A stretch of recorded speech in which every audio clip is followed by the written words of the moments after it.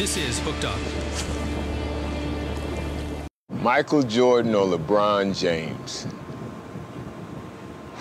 That's a tough one, but I'm gonna go with my hometown guy, and I'm gonna go with Michael Jordan. He's from North Carolina, played at the University of North Carolina, probably the greatest to ever play the game, but LeBron didn't fall off his heels, but I'm gonna go with Michael Jordan.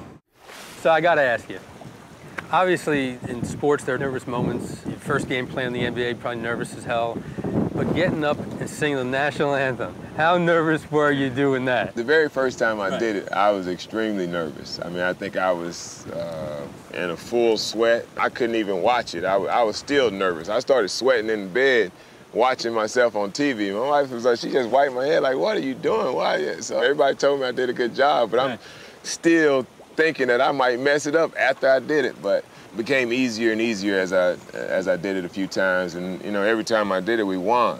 Oh, okay. And so that was my reason. Who put you up to that? The PR. Oh, really? Yeah, the PR people. Be careful, Jerry. Don't hook a car up there. No. You landed, it's yours, though. There you go. Oh. Wow, look at that. It's supposed to say hooked up. Hooked up. Hey. Nice and easy. Nice and easy. Just like that. Nice and easy. I guarantee they're just scattered all out here. Doubles. Doubles. Doubles. Doubles. The Dolphin trying to get him. Look at him. Look at him. There he's right here. Oh, look at him. Look at him. Look at him. He got his mouth. Check it out. Oh, you meant it. That was great. We should have came to the bridge in the beginning. Day started out a little slow. It was windy, so we couldn't go out into the Gulf, but we got some snook early on. And then we went back to the backcountry a little bit and hooked a pretty big lemon shark. And then came back out and got a bunch of jacks. So it was a good day. Jerry was a blast to fish with, but also we had a great conversation. It's, you know, just one of those days where you meet someone you never met before, great conversation, some good fishing, and we had a great time. Tofu or T-bone?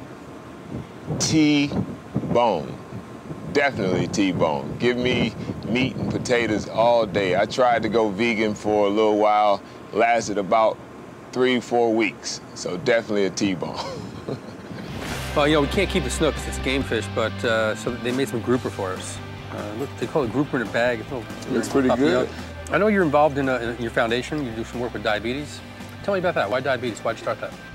I lost 2 sisters from diabetes. Oh, really? Mm-hmm. In their early 40s. Oh, wow. And my mom and dad both live with diabetes today. So I wanted to do something, you know, kind of start a foundation, kind of have a passion because that was, you know, near and dear to my heart. I mean, something to remember my sisters as well as kind of create awareness because I don't feel like I'm completely out of the woods myself because I have it in my history of it. Well, Jerry, listen, that was a real pleasure fishing with you. Pleasure, man. I enjoyed it. Yeah, I'm going to take you up on your offer. I'm going to go check out a game. If I'm not playing, we'll be sitting courtside at the Smith Center. That sounds good. Hopefully it's against Duke. We'll beat these Dukies. Oh, it's definitely got to be a Duke game for sure. Cheers. Cheers.